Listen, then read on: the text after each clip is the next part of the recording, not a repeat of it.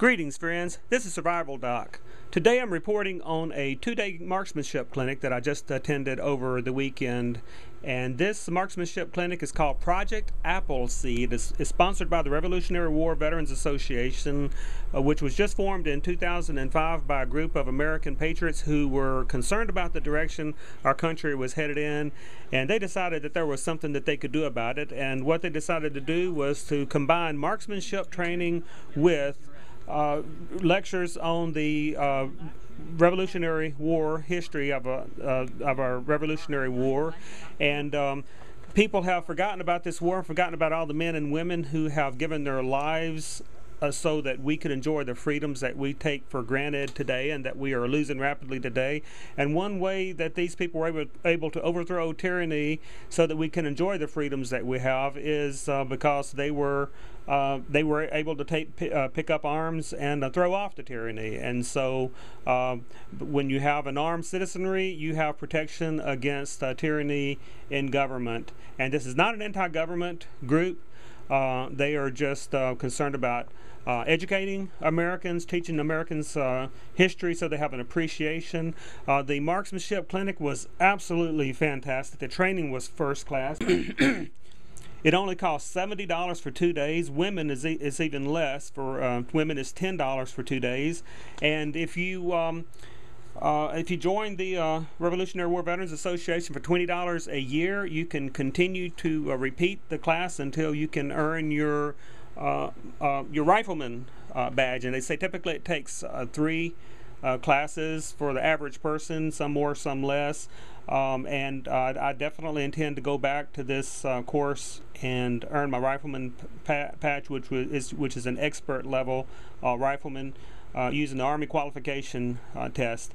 But this is a 25-meter rimfire event. For most of these events some are use larger rifles, but they simulate the range up to 400 yards, 500 yards by using special targets. And we set off a lot of rounds, over 500 rounds, and I'd hate to have to do that with my 308. With rimfire, it's just a nickel. A cartridge is something that you can afford to practice with. But I highly recommend this marksmanship clinic. Appleseedinfo.org. I recommend you go to appleseedinfo.org. They're taught in every state of the union. Find where they're taught near you and sign up for a class and get involved, and let's take this republic back. This is Survival Doc, reminding you, be prepared or be prepared to be fleeced. Some of the soldiers and officers who wrote the remembrances of that day, you have to remember the countryside. These roads that they're marching on meander through the hills, cross over frequent streams. And some of the folks that wrote about that day said when they looked up on the sides of the hills, there were so many colonials flocking towards them that looked like the hills were crawling with ants. 14,000 men streaming in from the countryside, converging on the Lexington and Concord area. Once I've determined as the coach that I've given them enough time to lose their NPOA, I'm going to remove my hand. And here's where it gets just a touch complicated. If the shooter has his NPOA, he starts shooting. And he has 5 seconds for every round.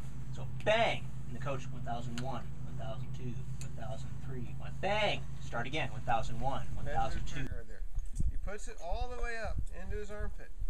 He brings his arm around the outside. He grasps the rifle. He pulls the butt straight down to lock it in. Do not neglect the step. This step is important, okay? Now, he's going to lever the butt up into his pocket. Do a little windmill with your arm. Okay? No. Over. Your windmill is right. You just need to stop. You will notice. Palm is open. Platform supporting the rifle. Sling is snug. Elbow is directly under the rifle. Firm handshake grip. C-shaped trigger. Man, this is starting to sound familiar, isn't it? It's a lot of the same stuff. Now, whenever you're shooting, if you cannot plant your trigger elbow, chicken wing it. If you can't plant it on the ground or on your knee or something, chicken wing it. Okay? Now, and you notice how I had him do the windmill? That kind of accentuates the pocket and helps to get that rifle in the pocket. Now you will notice that he has brought the butt up to his cheek and not his cheek down. Think about the what your rifle. elbow looks like. Is there any stability in putting the ball on top of the ball? Not at all. You're just going to roll all over the place. Lean forward, get that elbow in front of the knee.